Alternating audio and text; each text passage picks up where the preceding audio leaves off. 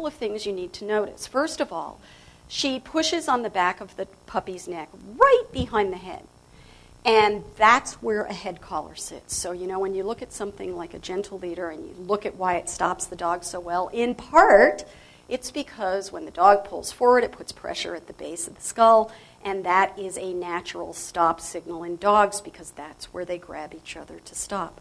Watch puppies, watch adults, watch anything play, and watch what happens when they grab or they put a paw on that part of the neck. The animal stops.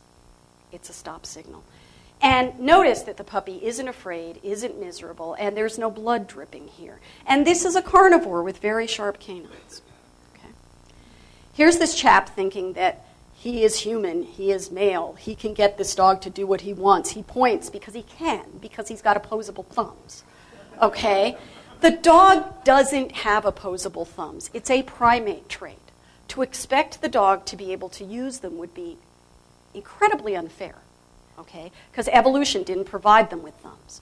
But he's pointing and he's doing this. And this dog's rolling on his back and he's showing his groin and he's doing what's being called a deferential grin or grimace, and his tail is flaccid and his front paws are open, and he's looking at the human and his ears are back.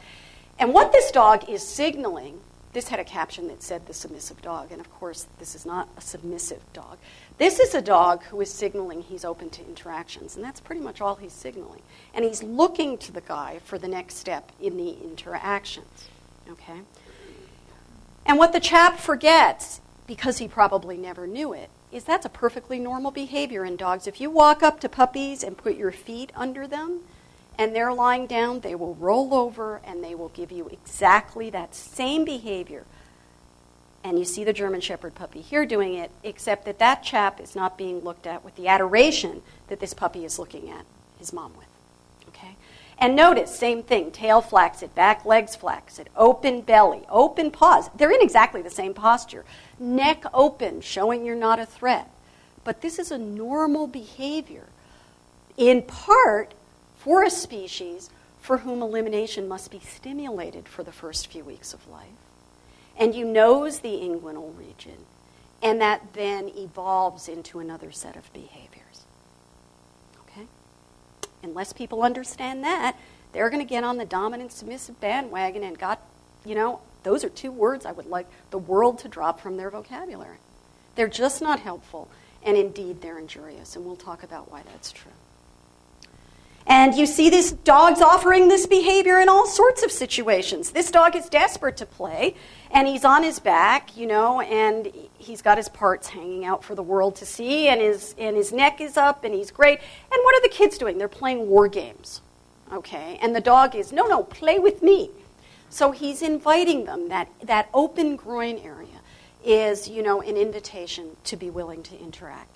And that was totally lost on the chap who felt that he had to stand there and point his finger and be firm with the dog. When, in fact, if you go up to a young pup and just stand there and look at them, they'll do that. It's a normal stage of puppy behavior that then becomes enhanced for other social things. Okay. Part of the problem is that we need to let go of a terminology that was misappropriated from wolves. And notice I say misappropriated from wolves. Because we're always saying dogs are wolves. Yeah, they are. In the sense that, they're all canids. Dogs haven't been wolves as a species for 135 to 150,000 years. Dogs have been dogs at least for as long as humans have been humans, which is 60,000 years.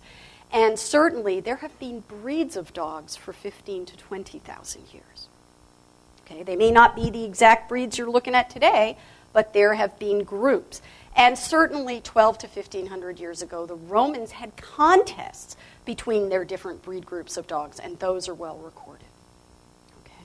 So dogs haven't been wolves for a long time, and if what we're saying is they're canids, that's fine, but as an evolutionary biologist, I don't let that carry a whole lot of weight by itself. It means they have shared derived character states with the rest